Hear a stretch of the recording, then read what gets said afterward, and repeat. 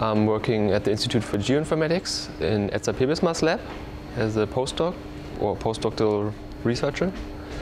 And currently I'm actually expecting my parental leave. Oh. But other than that, I'm mainly working on currently on deep learning, or I'm exploring deep learning for UAV-based data analysis, and we're kind of exploring how deep learning can be useful for such high-resolution data. Yeah, that's maybe. I haven't done a computer science degree or anything. I've studied geography, so that makes me by default not a kind of experienced programming student or something. But then I did my PhD in geoinformatics, and of course I did some courses in coding related fields, but it's also a lot of self-teaching involved. I've never had this one topic that I'm always working on. I've changed quite a lot. I've done all types of analyses in the field of remote sensing mainly. And this one I've started a few months ago only. And I've been working with UAV remote sensing data for many years already. That's basically what brought me to using or to trying to use deep learning, because we've tried other methods for dealing with such high resolution data and finally ended up with deep learning.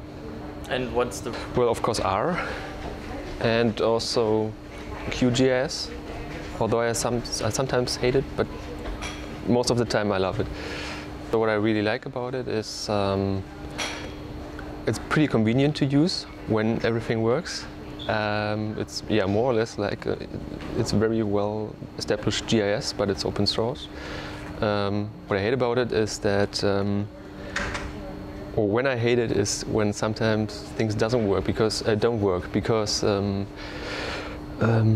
have the feeling that the community involved in doing QGIS is sometimes not as integrated as it is in R. So in R, when you kind of install a package from CRAN, then it's going to work. And that's not always the case when you try certain things with QGIS. So I guess it's going to be more based on cloud computing. So there will be less processing being done on local computers and more on like computers, server farms, so that you kind of just move your code to some larger cloud computing systems and execute it there. And I guess there's also probably going to be more a turn towards reproducible research, just because it's becoming more and more convenient to work reproducible, and also not only developers but also users are going to experience the advantages of working reproducible also for their own research. Just to be able to reproduce your own data or your own research 2 years later is a big advantage, especially if you're kind of tending to forget things like I am. Then that's a big plus also on the user side. So I guess that's also something that's going to be becoming more and more popular. We also kind of trying to get more female students in our study programs always. I think it's not only the problem of the open source community, but in general of any information technology field, more or less. I think we have to get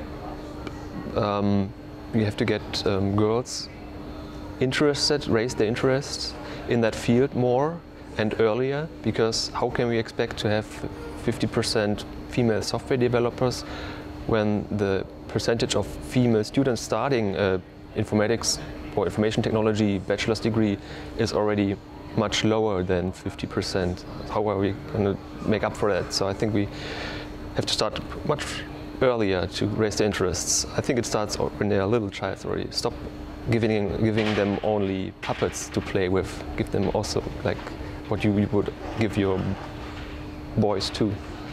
And just see what they prefer. Well, it certainly can reduce inequality since it's not only open but also free to use. So if kind of more people get access to good software because it is not expensive, that's of course reducing inequality. And it might also reduce inequality because people with not that, or who don't have large resources but large brains can still kind of contribute more to software development and research in general.